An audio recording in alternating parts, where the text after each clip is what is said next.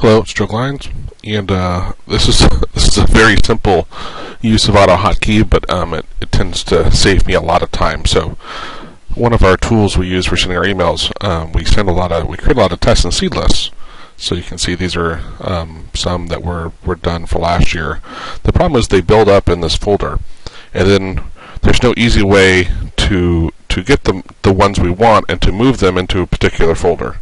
And so I would basically have to come in here and select them one at a time. So starting right, go up a few more. So starting at the beginning of the year. All right, so this one, this one, this one, and you can see how tedious this would be.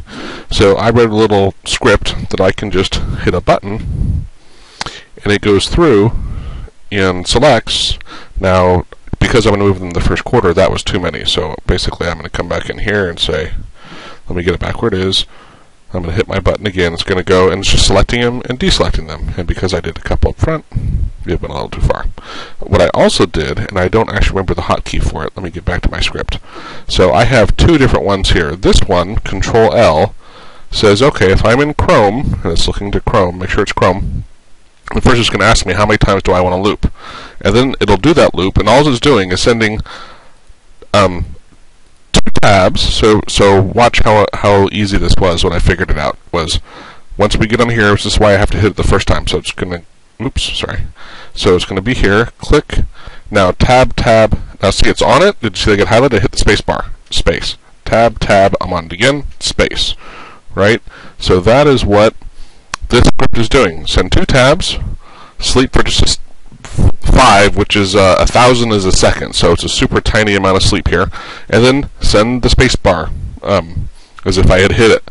So again, on this one, let's say what's nice is it's flexible. So if I only wanted to do it 10 times, and I'm going to say Control L, let's just say 10, and it does it 10 times. And it's still, unfortunately, in this example, I wasn't even in the right spot anyway, but it doesn't matter, right? So let me do it again. Control L. 10. Now this will uncheck those. Might left one, a couple. That's fine.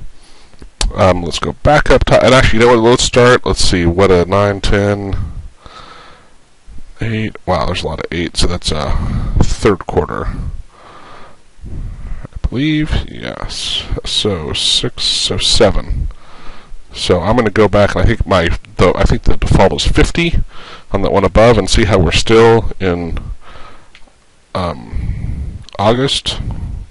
Still plugging along. Do it again. Now, if I had known that there were hundreds, this is when I still could have used my other one and said, do this 100 times or do it 200 times. And I'm going to get these and select them all. Wow.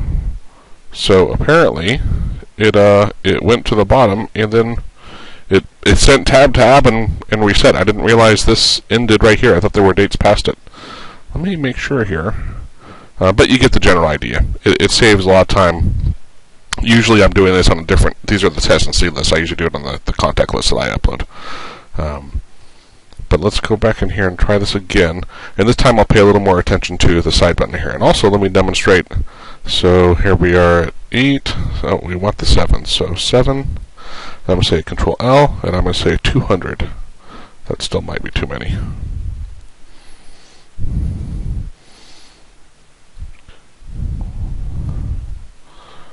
And that's going a long way. Stop. I'm going to hit. Oh, look at that. Wow, that was beautiful. So I'm going to do another 10, just because I'm lazy. All right, and I don't want to have to worry that I mess something up here.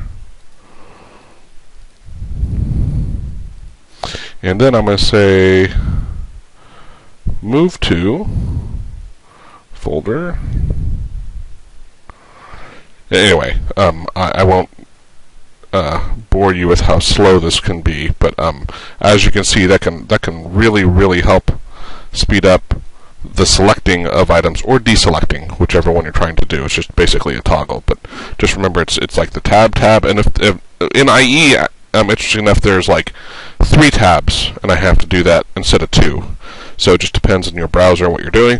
I do have, and I have in my notes here, I haven't done it in a while, but The Chrome, for some reason, when I did this in Chrome versus IE, it was a lot faster in Chrome, which is why I'm doing it in Chrome.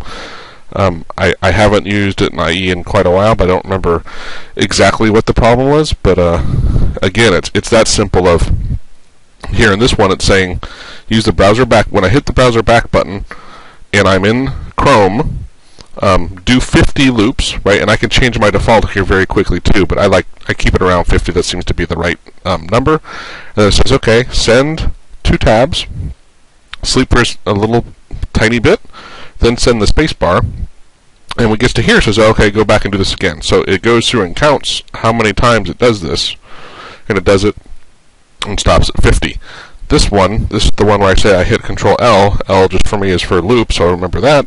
And it's going to ask me, it gives me an input box and says, hey, how many times do you want to loop? And it stores it in this loop count.